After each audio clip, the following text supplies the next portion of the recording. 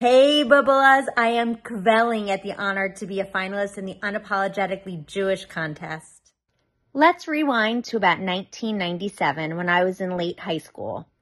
I grew up as one of the only Jews in my area. Our synagogue was started in 1987 and we were one of the founding families. My close friend Marty was one of the very few Jewish kids I knew. I'm not sure how the conversation started, but he said something about Judaism being an ethnicity, and I argued that it was only a religion.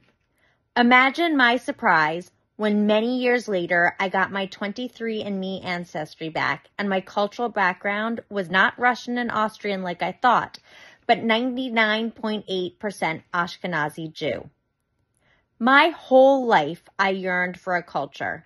I assumed that my great-grandparents wanted to assimilate into American culture, so they gave up their Russian and Austrian roots, only to realize that my culture was passed down to me.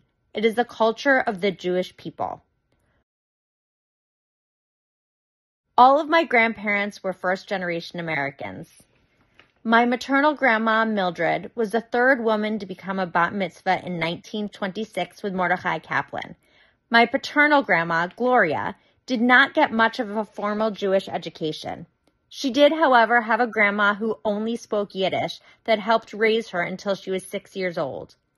Grammy cannot speak Yiddish anymore, but she was surprised about the amount of words that she remembered when we paged through a Yiddish dictionary. Her face lit up as she remembered stories and delighted in telling them. Wow! Oh, was that fun? Oh my goodness.